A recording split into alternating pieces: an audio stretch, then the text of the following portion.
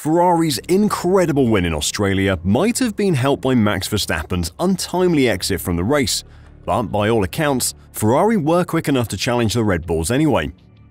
Red Bull aren't sitting still though, and the aerodynamic wizard Adrian Newey has sent a chilling warning to the rest of the teams. With the legendary Suzuka Circuit next up on the calendar, the on-track racing is going to be intense, and Red Bull's competitors will need every edge they can get. Ferrari are going to be coming out fighting, but the track, with a large percentage of high and medium speed corners, could see Mercedes have an even worse weekend than they did at Albert Park. Haas and RB, as the early leaders of the bottom five, will be rubbing their hands in glee at the idea of picking up more points while the Silver Arrows flounder. The Australian Grand Prix saw a small smattering of upgrades across the grid. It was almost exclusively front, rear and beam wings that were unwrapped and fitted to the cars, as the teams looked to make the most of Australia's medium and high-speed corners, a characteristic shared with the upcoming Japanese Grand Prix at the Suzuka International Racing Course. Despite Ferrari's impressive performance in Australia though, few people will be betting on them to repeat the feat in Japan and give Verstappen his first back-to-back race losses since early July in 2022, when he lost in Silverstone and Austria on consecutive weekends. Red Bull's Chief Technology Officer Adrian Newey and his designers have created another almost unstoppable race winner in the RB20. This year's Red Bull is looking like the class of the field once again, despite the retirement of Max Verstappen over the weekend. Red Bull's dominance has been particularly impressive because when the new technical regulations were revealed, many teams complained that they were far too prescriptive, not leaving enough room to experiment and innovate. However, F1 Chief Technical Officer Pat Symonds has said that Adrian Newey believes there is plenty more to come from the current generation of Formula One cars. Having been at the heart of designing the regulations of the current era of ground effect Formula One cars, Symonds, himself a multiple world champion and winner at Team Enstone in their days as Benetton and Renault, moved into his current role in 2017 as part of the regulatory side of the sport. While the teams may look at the regulations and believe there may be diminishing returns on their current innovations, Symonds said that, from having spoken to Red Bull's Chief Technical Officer, there is still room to grow yet. "Yeah, I think I did," Symonds told the Beyond the Grid podcast when asked if he thought there would still continue to be design revolution in the third year of the current regulations. "I was pleased when we first saw the cars in 2022. There were a lot of different solutions, but to any engineering problem, there is only one solution. Now, luckily, we never get there. We iterate towards it, and we're seeing that iteration in certain areas. The downwash side pods are becoming the way to do things. But when you look at something like this year's Red Bull, interesting intakes into the side pods, intakes above the sort of headrest area, lots of things. I can't say I anticipated exactly that was the way it was going. But I'm very pleased to see there are still changes, and I know from speaking to Adrian Newey that it's not over yet. There's plenty more to come." The idea that Red Bull are planning to continue to bring big innovation to their car will worry the rest of the teams on the grid. A lot of talk over the winter was about the regulations converging, and some teams sounded like they were using it as a crutch to help them close the gap on Red Bull. Not that the threat of more Red Bull innovation is going to stop them from trying, and Ferrari in particular have some huge plans for grasping control of this year's championship.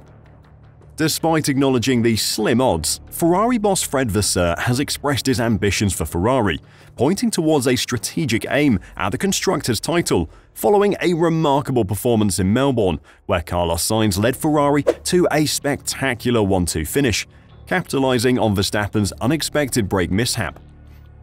Vasseur's ambition was clear. This is the objective, he declared. But it's also to fight for the driver's title, even if this year it is perhaps a little early for that, but we'll see. Obviously, all the top teams come into a season wanting to fight for a title, but to hear the Ferrari boss boldly declare it as his team's aim means he believes it is possible this season. Ferrari are the best placed team to take on Red Bull, with McLaren running a close second, though a few tenths behind the Scuderia in terms of deficit to Red Bull. Normally, the development race doesn't rear its head until the first European round of the season. It takes time to compile data and then design and build the upgrades. Nonetheless, Technical Director of Ferrari Enrico Cardile and his technical department designed a new rear wing that made its debut in Melbourne. Though it seems like a lifetime ago now, the SF24 was widely criticized at its pre-season launch for its relatively basic design. Across F1 news outlets and social media channels, the consensus was that Ferrari's 2024 package was overly conservative. It now seems, though, that the team was simply building a really solid base to build upon, and they'll continue that in Suzuka. The Formula Uno live stream is a good place to get accurate Ferrari updates, and it had some gems this week. According to Giuliano Duchessa, Ferrari will bring something new to the SF24 in Japan. He actually said there might be a few new things. It won't be till Imola we get to see the start of the big upgrade package for the SF24, but the team will have more performance to add on at Suzuka. The most notable changes at Imola will be the tighter deck lids and the air intakes, but there will also be a new floor for the car. He said that Ferrari consider the Imola package to be a more extreme, almost B-spec car, which will give them a big push in the battle with Red Bull. The biggest problem Ferrari have at the moment is that they struggle to get brand new soft tyres into the right temperature window for qualifying. That is why Max Verstappen has taken pole position at all 3 races this season. The Red Bull just turns its tyre on quicker. The trade-off for that, though, is that the Red Bull is struggling with tyre degradation, while Ferrari barely hurt their tyres over the length of a race stint. That is the complete flip of the situation last year, where Ferrari were fighting for pole position at every race, but couldn't come anywhere near the Red Bulls in the actual race. Hopefully, the additional upgrades in Japan can help continue their attack on Red Bull's position at the top of the sport. They are far from the only team planning early upgrades this year, though. A number of F1 outfits completely overhauled their cars in preparation for the 2024 season, some to more success than others.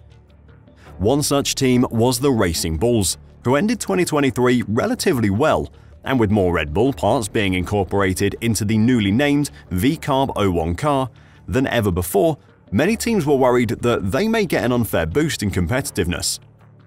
The Racing Bulls team have had a disappointing start to the 2024 Formula 1 season, scoring only 6 points so far. Daniel Ricciardo is in the middle of all of this, making no contributions towards the points, and the team are already getting fed up with his performances. Daniel may be given a boost, though, as the team plans to introduce significant updates to the V-Carb 01 at the Suzuka Grand Prix. This includes the introduction of a new specification, including a massive upgrade of a new floor, aimed at improving performance. Daniel in particular will be hoping the upgrade can give him some confidence in the car that he's looked very uncomfortable in. Another team and 2 drivers in desperate need of some upgrades is Alpine.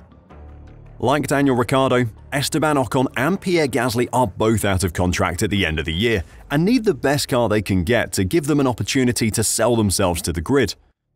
Following their lackluster performance in Bahrain and Jeddah, the French pair of Esteban Ocon and Pierre Gasly experienced a glimpse of hope in Melbourne, although minor issues ultimately marred their prospects. "It's frustrating," Ocon expressed to Canal+, "because I was in front of Magnussen, I was fighting with Albon, we were in the fight for the last points. But there will be new features on the car in Japan," he disclosed, hinting at upcoming enhancements for the next Grand Prix at the iconic Suzuka Circuit. "We will have to see how much this brings us in performance." Alpine has been the surprise package this season, but not in the usual positive sense. They have been abysmally bad despite the team completely overhauling their management structure in an attempt to move on from the Otmar Safnauer era that was unexplainably cut short. With a number of teams bringing new parts to Suzuka and the track favouring Ferrari over Red Bull, the Japanese Grand Prix is set to be a thriller of a race. Do Adrian Newey's comments about there being a lot more to come from Red Bull worry you, though? Or do you think Ferrari can really fight for a championship this season? Let me know your thoughts in the comments down below, and until next time, drive safe and bye for now.